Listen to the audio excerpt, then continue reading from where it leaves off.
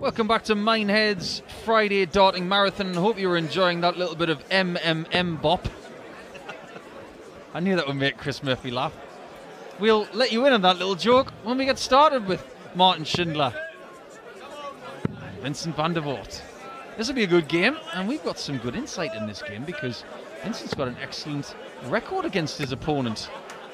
He hasn't been defeated by Martin in a while, but we have 4 matches left for you before we let you all go and watch a certain football game, if that is your chosen vocation for your Friday night. But so far so good for Reds Bar on Friday. It's been dramatic. We've seen a dominant display from Chris Dobie just now, but now it's the Netherlands versus Germany. Yeah, I am mindful of the fact, Paul, that not all of our viewers will be English or England fans, so to them I say, come on England. But it is. Are you saying that to all of our American fans too? It is a Dutch destroyer against the wall of Germany, and as you said, he's been destructive at a 5-match winning streak that stretches back to 2019 for Vincent van der Voort against Martin Schindler, who's only ever beaten Vincent once before, and it was so long ago it was in a tournament that doesn't even exist anymore. The UK Open qualifiers that used to count towards the Pro Tour but not the Players' Championship rankings. So winning one of those would be no good if you want to qualify for this.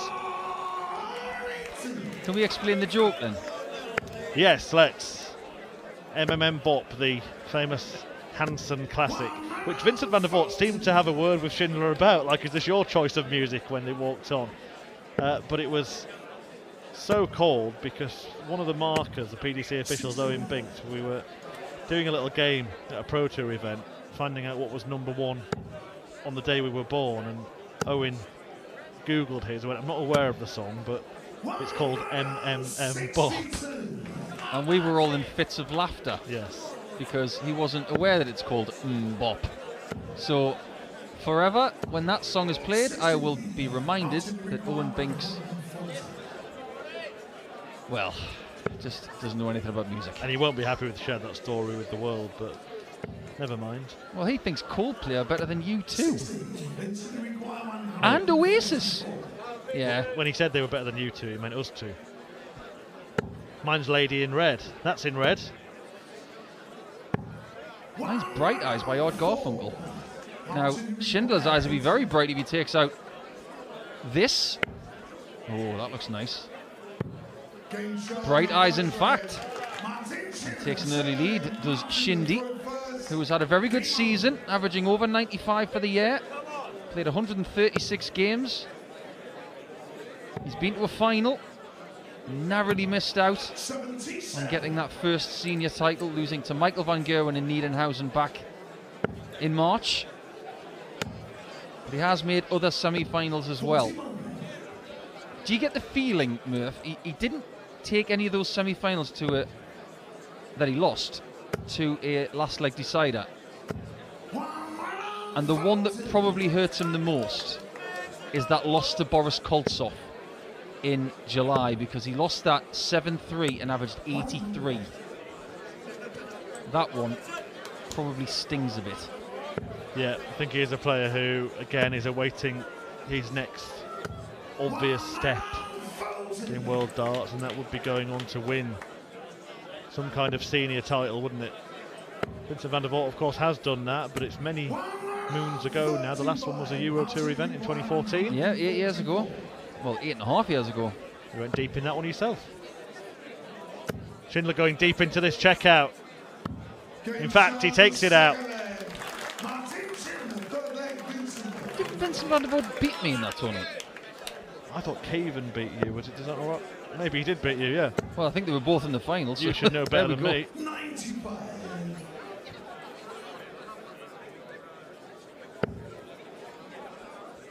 He was definitely beating me in Austria. It's always an interesting challenge when you play Vincent, because he's quick, he's got a presence, and you're always on edge about the fact that if something displeases him, he will tell you. Sorry, I was too busy Googling what was #1 when Martin Schindler was born. What is it? It's an absolute belter, Paul. What year was it? 1996. He was born in 96. I was working during Euro 96. Is it a dance song? Is it a Britpop song? It is the song of 1996 that you would first think of. Something by Oasis? No. We could be here a long time. Put me out of my misery. Well, let's see if Martin Schindler puts Vincent out of his misery in this leg.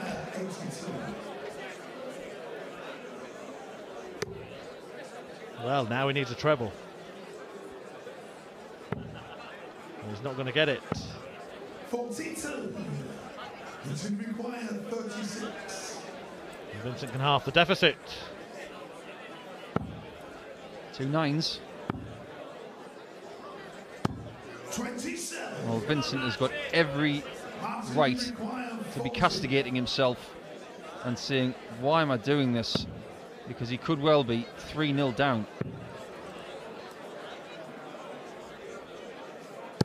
And he is, thanks to that really good anchor dart from Martin. Halfway point against one of his nemesis or nemesises. Yeah, well, after 3 legs, Martin Schindler is exactly where he would want to be. By the Spice Girls. I don't know if that was #1 in Germany, though. Yeah, I didn't go that far, Paul. Vincent van der Voort is getting a bit of a dose of his own medicine here, isn't he? Having had that excellent winning streak against Schindler, finds himself in trouble.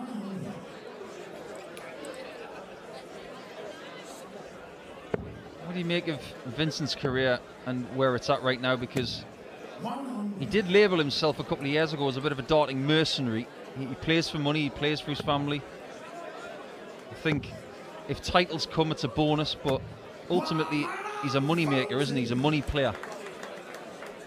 He is, but he's more than capable in a tournament like this, where a lot of the top seeds and top ranked players have fallen, to go and have a run. And I just wonder, for some of the players that are those more journeyman type performers, that actually, having seen what's unfolded, might have just created a little bit of an extra heavy burden. Yeah, maybe. Well, he looks like he's almost resigned to his fate here. Nothing's going right for Vincent van der Voort. Everything's going wrong. We were talking about 14, 12, 15, 13. So he's on a sequence.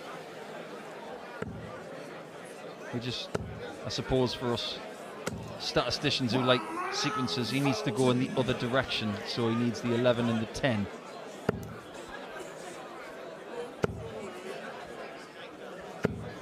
He's doing very little wrong.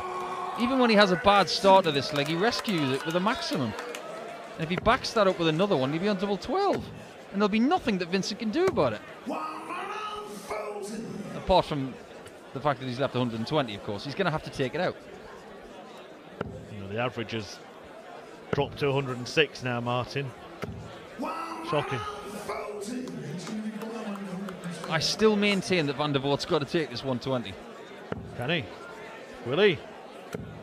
Oh, no! He shouldn't have been anywhere near that flight.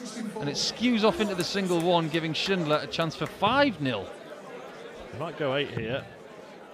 For tops. 24. High, wide and not particularly handsome. I tell him he said that. That's what he was trying to do. And you just never know.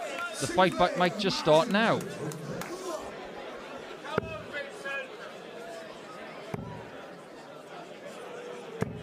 How important for Michael van Gerwen is it that Vincent's still competitive and on tour? Because some people really do need an ally on tour. Someone who they can have dinner with, someone they can travel with, someone they can bounce off no matter what their own results. I always used to say that about Wes Newton and Barry Bates. They may not have followed each other results-wise, but it was always important for Wes to have Barry to bring him back down to earth, or potentially just to give him a laugh at the end of the day when it was a bad day. Yeah, I think he's got a good team around him anyway, Michael van Gerwen, so maybe less so these days. And there is an argument that maybe Vincent van der Voort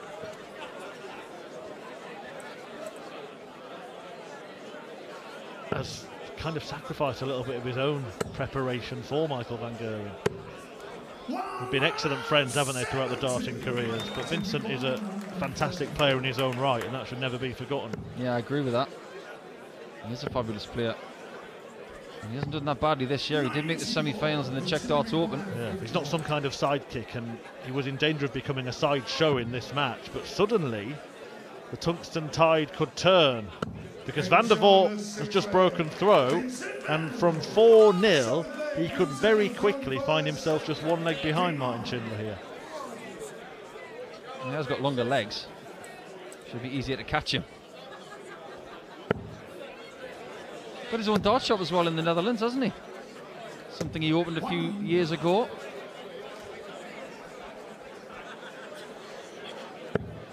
He was very proud when that opened. I remember seeing the photographs and reading the press releases.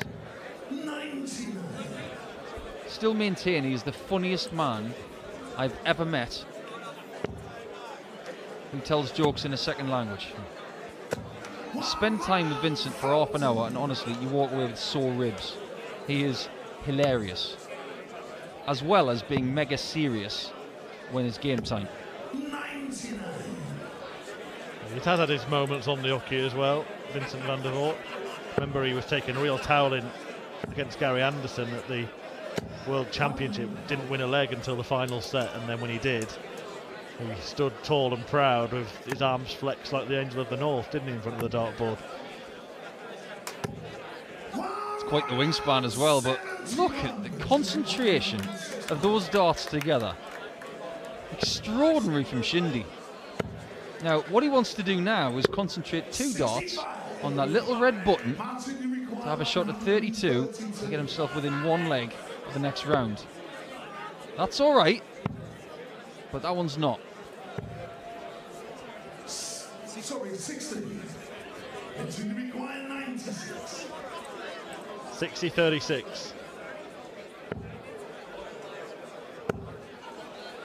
Double eights. We didn't need to see the dart, we just saw the reaction from Vincent van der Voort. That told us everything. Yep, reaction calm.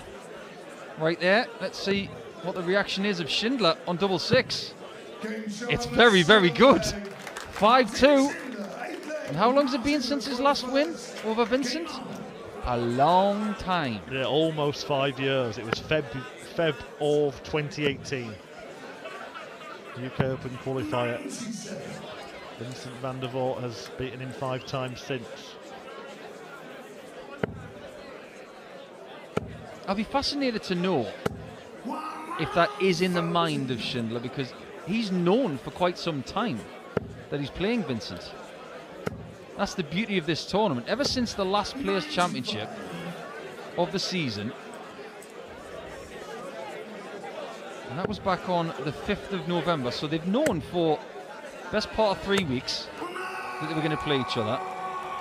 Did Schindler think at one point, oh, I wonder, when was the last time I beat Vincent? It was a while ago. So in his preparation for this, he's probably thinking, well, I want to get a win against him. Well, he wasn't really a proper dart player at that point, was he, when he did last beat him? He was still doing the door at the European Tour event. Yeah, that's true. And just to give you an insight into what some dart players are like, I remember when I drew Terry Jenkins at the World Championship in 2010, and I knew for about 3 weeks before the game, I had a picture of Terry next to the board the whole time. On the board. If he was on the board, I'd have missed him. Well, if Schindler hits this, it's all over.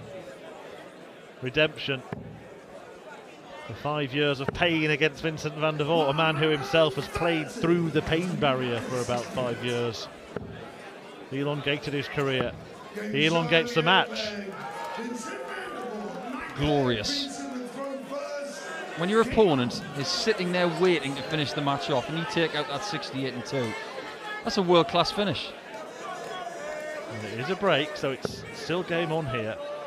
You have to say as well, Paul, credit to Vincent van der Voort for the way he has fought through the ailments that he's suffered. He's had a bad back for many years, had to change the way he stands because leaning forward so much would only accentuate the pain. Yeah, Martin doesn't have that trouble.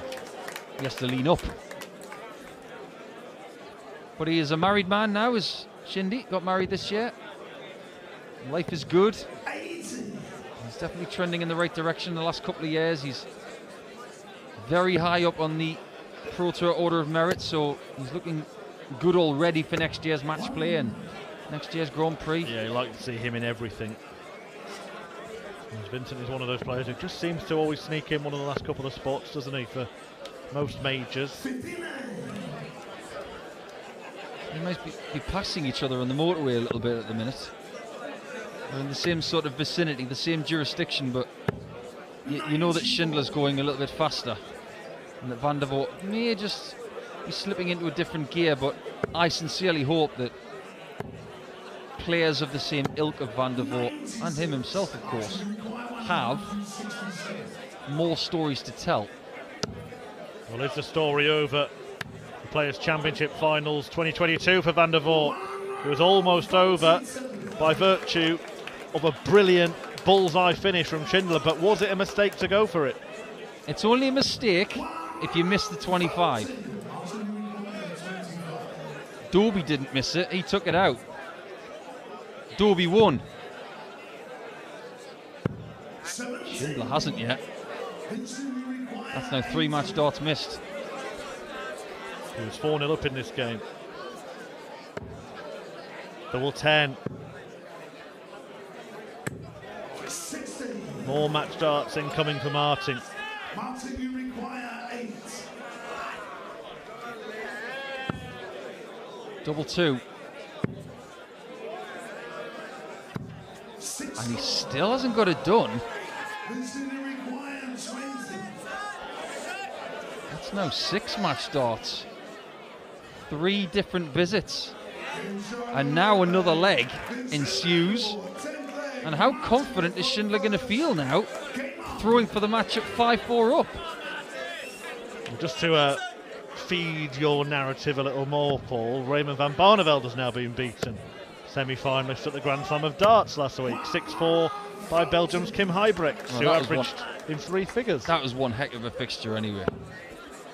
I mean, on paper that looked very enticing, but there you go, 3 of the Grand Slam semi-finalists gone. So left on the main stage, Michael van Gerwen against Ryan Meikle, Dave Chisnell against Niels Donneveld, and Luke Humphries against Nathan Rafferty. Well, Luke Humphries is toast. If you're talking about semi-finalists of the Grand Slam, Luke Humphries might as well not even throw. Here on stage 2, Johnny Clayton, John O'Shea, Matt Campbell, Steve Beaton, and Gabriel Clemens, Gary Anderson still to come. Honestly, if Luke Humphries loses today, somebody's dropped a rabbit's foot. Van der Voort is still fighting, and he's first to a finish here. There is no way that Schindler should lose this game, but he could. And if Van Gerwen and Humphries both suffer shocks on the first match on the main stage, we won't have any of the top 5 in the world in the tournament after round 1.